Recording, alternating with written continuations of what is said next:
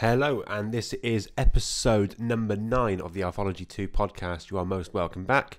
No preamble from me today. We're just going to dive straight into the topic. This is going to be one of 2 religion or Christianity-based podcasts.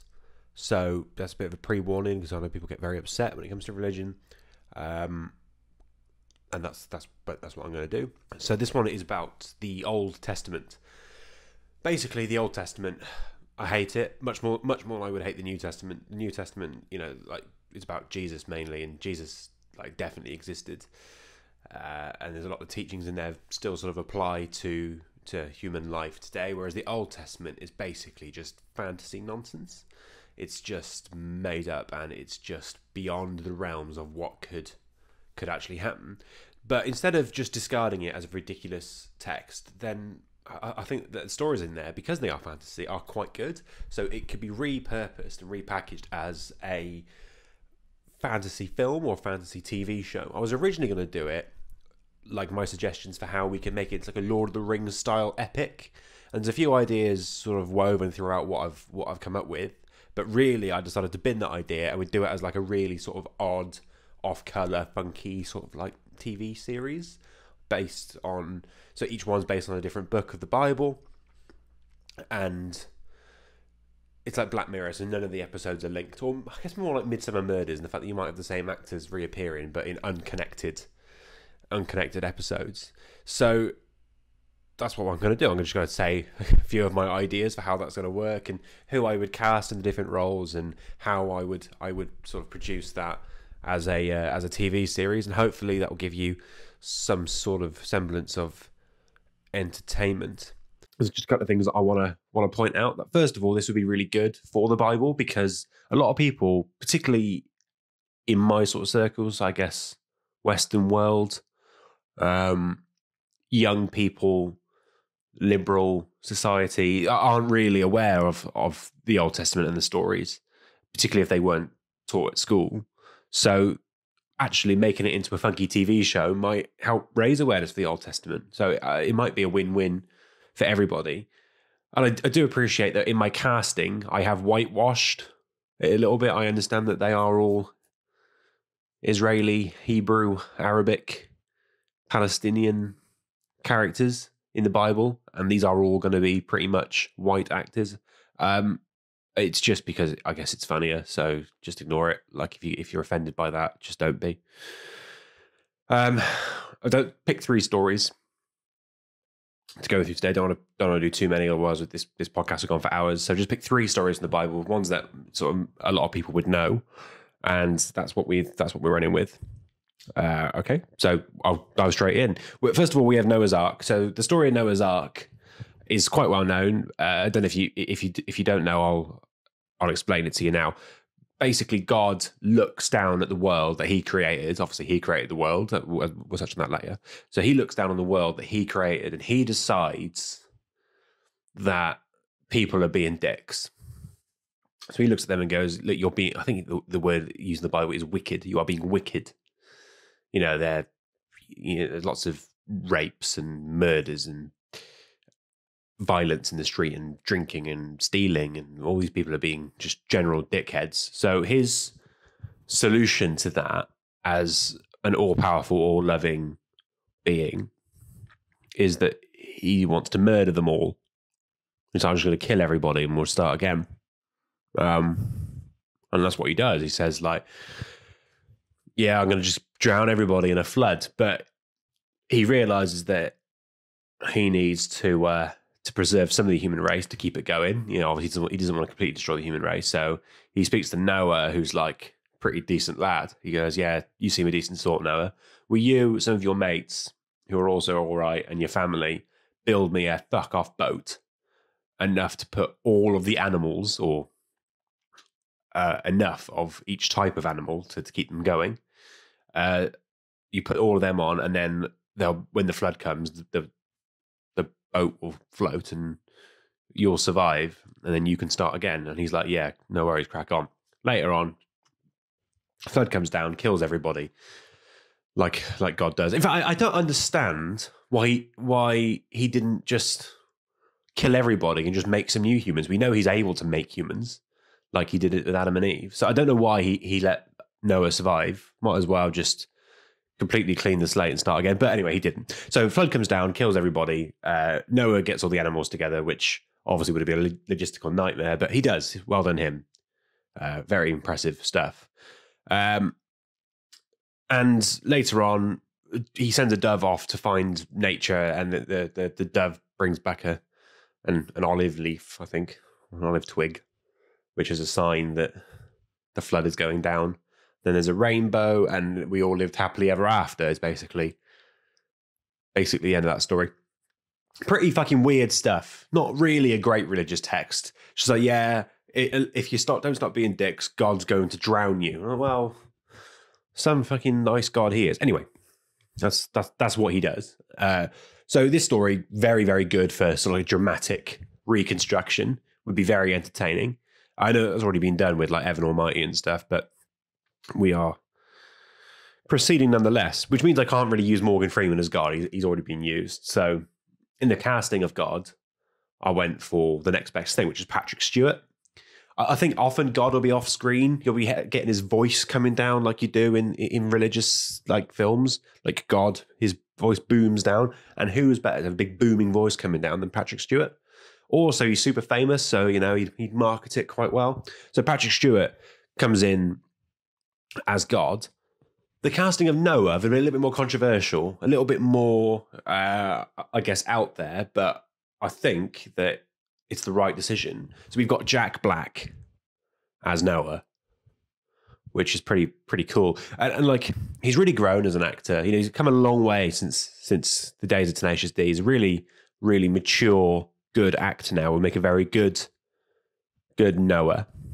And actually, even if he played it like he played Dewey Finn from School of Rock, that'd be awesome. Like School of Rock main character merged into the Bible, and the story of Noah's Ark is only a recipe for success, isn't it? It's only going to be a great creation. I thought that this one, we could do it like all CGI, like Avatar or like The Hobbit recently, and it'd be like kind of funky CGI. And obviously you would need CGI to do the flooding and all the animals and stuff. And with that in mind, bearing in mind it is complete fantasy, I've put the animals can talk, because why not? Right, make a difference, isn't real. I wanted to get the voices of the CGI animals done by the Hobbits from Lord of the Rings, to get like Sean Astin and Elijah Wood, and Martin Freeman to do voiceovers, and it'd be like, yeah, okay, so we're making like a sort of Lord of the Ringsy type thing, and you could like merge it together there, keep the fantasy fans happy. I think that'd be pretty cool. And also talking CGI animals, like that's very popular these days, that sort of thing. Speaking of CGI, I think bearing in mind that you have the whole thing as CGI, that the flood and the ark and the scenes in it, you have really big set pieces, that the big flood and all the animals getting on, that would be really big CGI set pieces. So that would probably be, the production of that would probably be like really good. But also, because it's so CGI, you have like the actual characters, like Jack Black's character Noah, he'd be like walking around in like a CGI background, like a green screen, which I think would end up looking a little bit like Spy Kids 3D. I don't know if you remember that film, the third Spy Kids film, where they go into like a gaming world and it's all 3D apart from just like their heads and their bodies, which is class. And actually, what the world needs is more Spy Kids Bible crossovers. If you hadn't considered it before, you can consider it now, and you can realize that is the truth. The CGI would have a great benefit on things like the death scenes at the start. So like you could have some really awesome like fight scenes to show the people being wicked, like in, I don't know, 300 or Troy, really cool, like badass slick fight scenes. And then great drowning scenes when God decides to drown everybody as well. It'd be really good sort of CGI element to it. So I think that would be really good. I think all those ideas would make for an awesome TV show that people would watch. So do send me funding. Moving on, we'll move on to the next book that I have written down in front of me, which is the book of Exodus. Exodus, in case you're not aware, is about Moses and the Ten Commandments.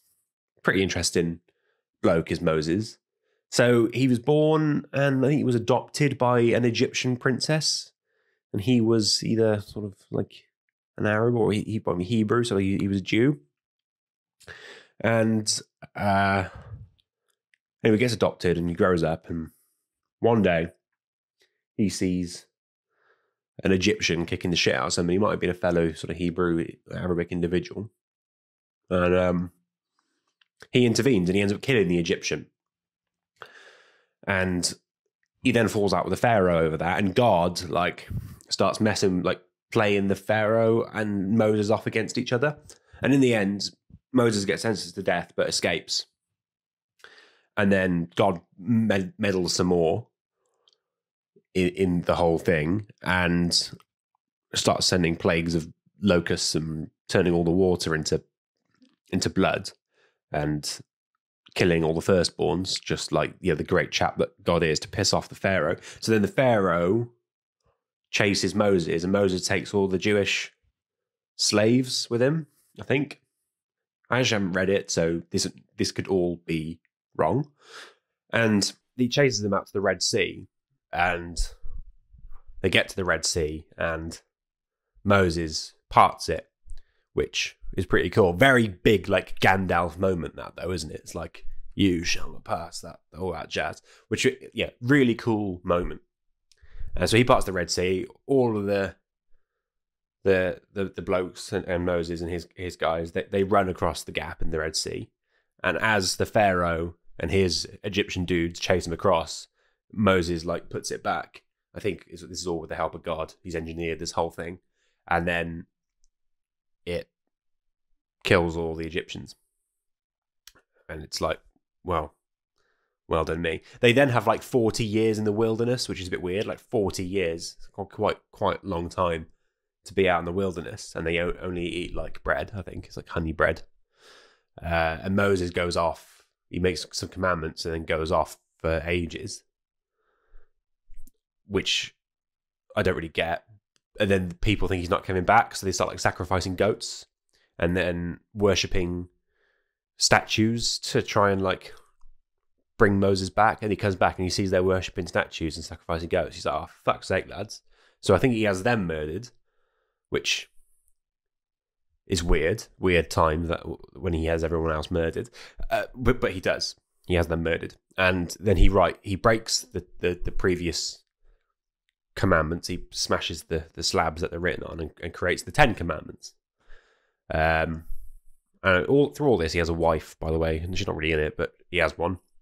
And that's pretty much the story of Moses as far as I know it.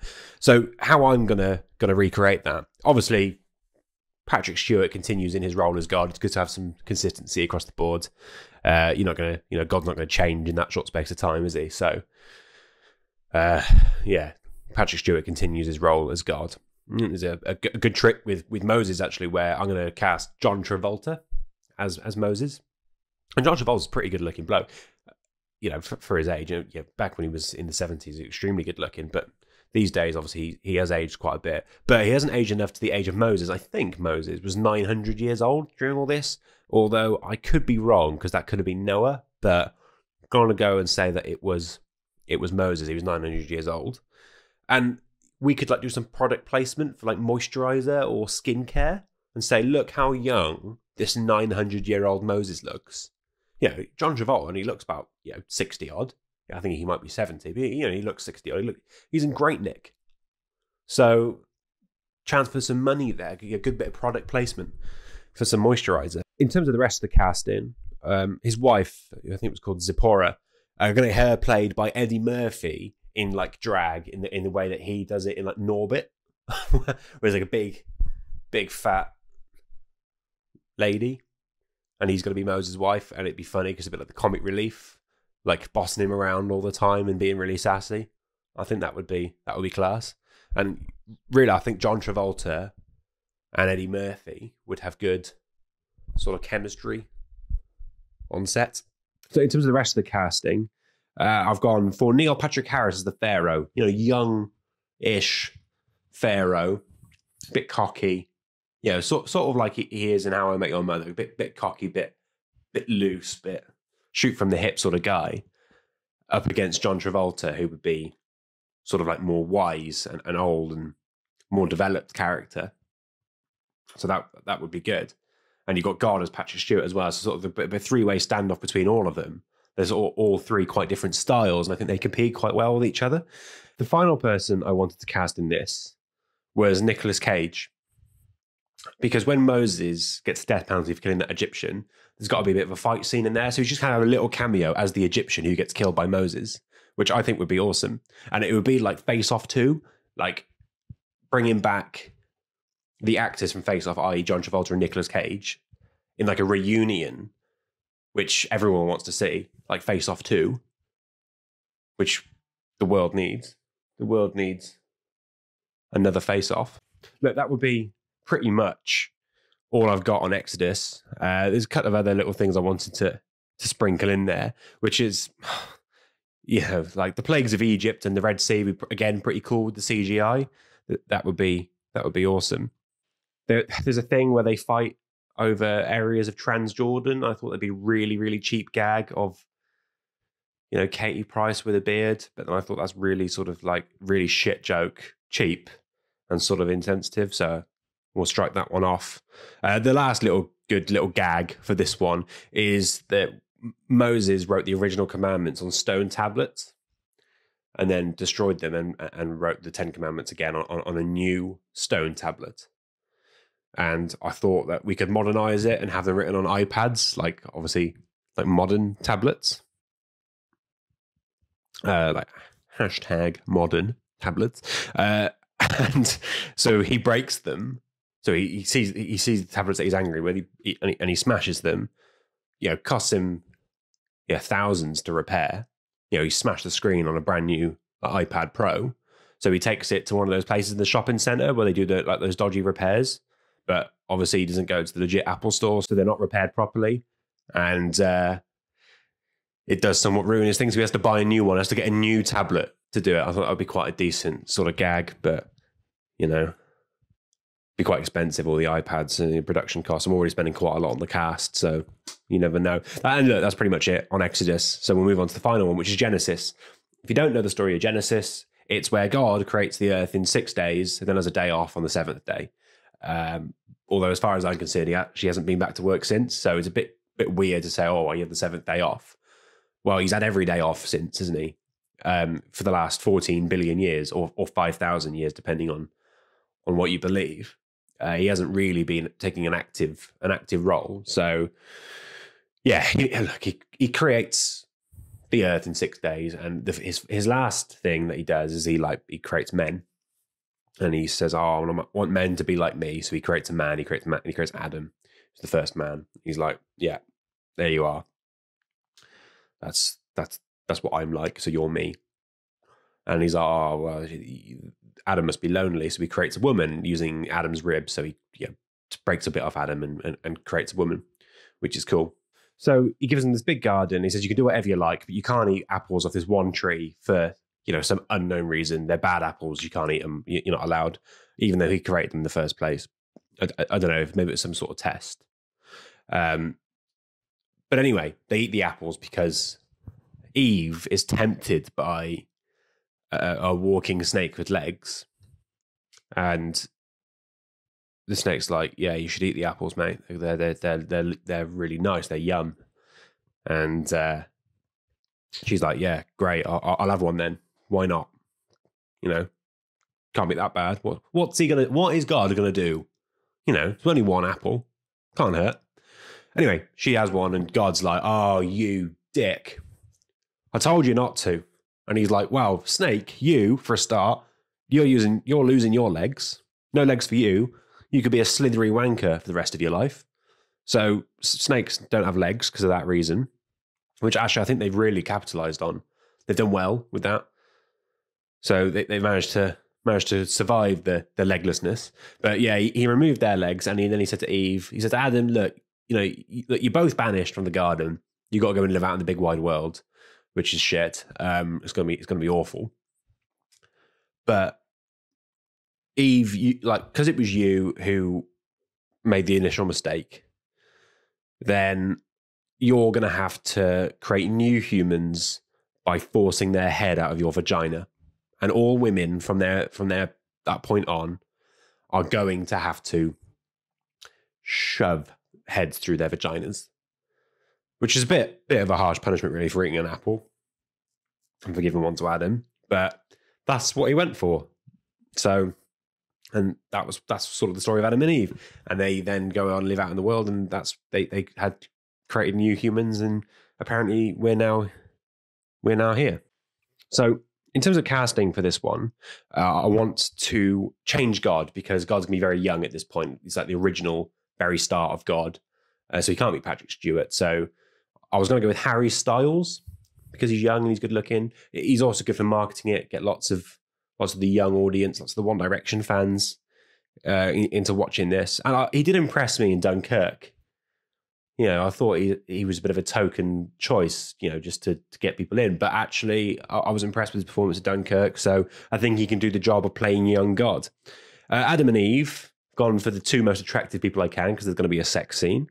So I've gone with Ryan Reynolds and Scarlett Johansson, because they are just smoking hot. But not only they're smoking hot, also decent actors. So, you know, we're not just going based on looks. You know, they get in on merit too.